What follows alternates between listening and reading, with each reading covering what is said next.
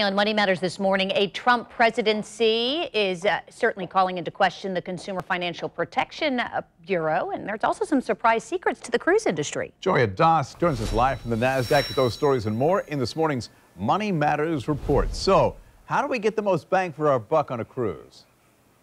Bruce and Jen, good morning to you. Good morning, everyone. Well, you can search online. That's certainly one way, but actually buying the ticket through a cruise agent is another one. Fox News quotes cruise experts who say that not all discounts may be necessarily available online. Also, of course, you want to book early, and being flexible with your dates will always get you a better price. Certainly makes sense. So, Joya, Southwest began its flights to Cuba over the weekend. A lot of people looking forward to making this trip.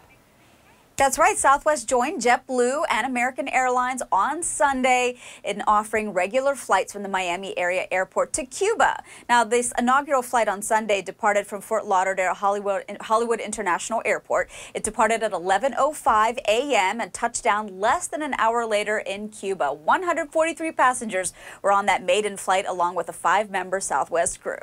Very cool. Hey, what's this about a consumer protection group in need of some protection itself?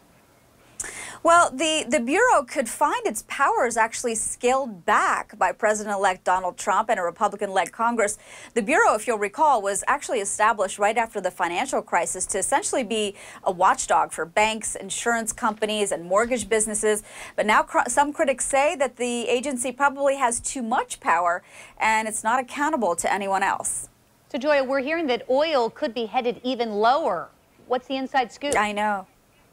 Yeah, well, Forbes managed to talk to some energy experts who predict that oil is going to fall all the way back to $20 a barrel. Things could actually be pretty bumpy in the near future as oil makes its way back to the lows that we saw back in January, mainly because OPEC probably is not going to make good on its output freeze.